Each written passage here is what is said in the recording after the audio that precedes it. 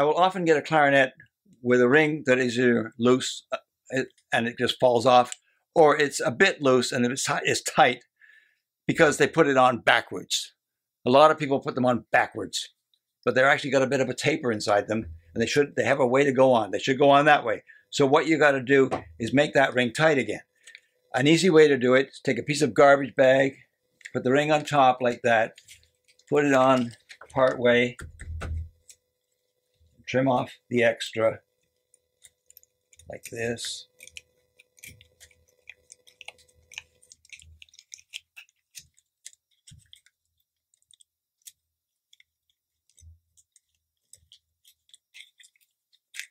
And also on the outside. A clarinet should be never, ever be left with loose rings, because that means when you're sticking the socket that goes into the hole what the ring's containing, it's going to split the wood. So just do that. Now it's on there nice and tight, and I can't get it off. It's just so tight. That's the way it should be. And in some cases, you're going to notice that, oh, that's tighter on my cork too, in which case you might have to sand the cork a little bit. But the ring should always be tight. And that's an easy way to do it.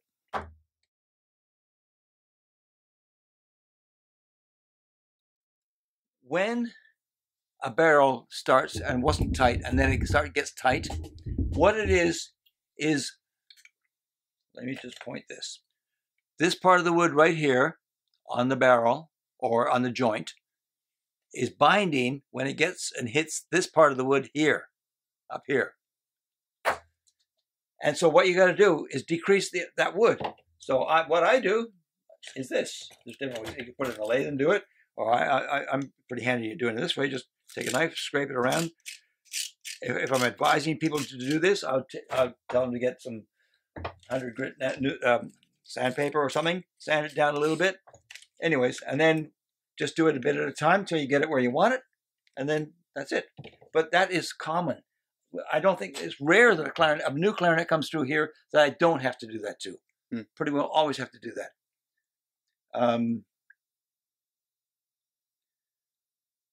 But it's important. They've got to be tight. It's either loose ring or it's too tight. This wood is very heavy. It'll sink in water if you put it in water. And the ends of this are coated in wax so it doesn't dry out. This is made like 1 3/16 inch square, so it's just the right size for making the top joint of a clarinet or making clarinet barrels. This is how it comes off the tree. When they cut it down, it's got bark around it, all the way around like that. And sometimes now, because this wood is getting so scarce, some manufacturers will include a little bit of that in some spots if it means they can get a bit more use out of the wood, and then they will dye it, so you won't even maybe notice that. But it's very heavy. Listen to this. Like I dropped a brick, right? Yeah. It's really heavy. And expensive. I don't know how much this would cost. A lot. One reason that your clarinet teacher will be telling you to pull the clarinet in closer to your body and play it like this, rather than like this, is this. If you put your hands on the reed like this, and it's in the position like that, and then you bring the clarinet down closer, what's it doing? It's exposing more of the reed to vibrate, right? Simple. That's the reason. Whenever you practice and whenever you play, if possible, do it standing up, because standing up you have reasonably good posture. Sitting down, you can't have good posture. And a lot of students I see, they're like this, which is even worse posture. You got to have it so you can get air down in here. You got to get it so that when you you got to think of your insides the shape of a light bulb. Small at the top and then get bigger like this.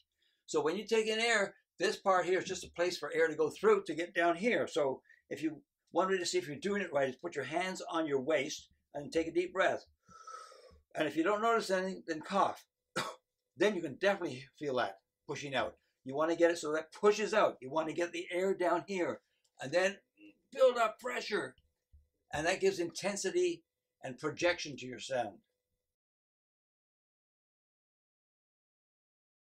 the ligature, this is called Delrin, this part here, which is fairly solid. And this is like a piano wire, but it's stainless steel piano wire. And this is all stainless steel too. Here are what we call the floating rails. These are rails that are arched like that, so that when you tighten this one screw, it puts pressure that way, which puts pressure on the reed on both. If I have something flat here, if I'm putting pressure on the reed, even if the bark warps so it goes down there and up there, then eventually it tightens to it's going to be given equal pressure on those two parts of the reed. But there's two of these, the one here as well. So it puts pressure on equal parts for the reed. Now, if you look at this down this way, I don't know if you can see that. If you put it like that, you can see that between the wires never touch the mouthpiece. The only thing that touches the mouthpiece is the reed and those 6 pieces of Delrin.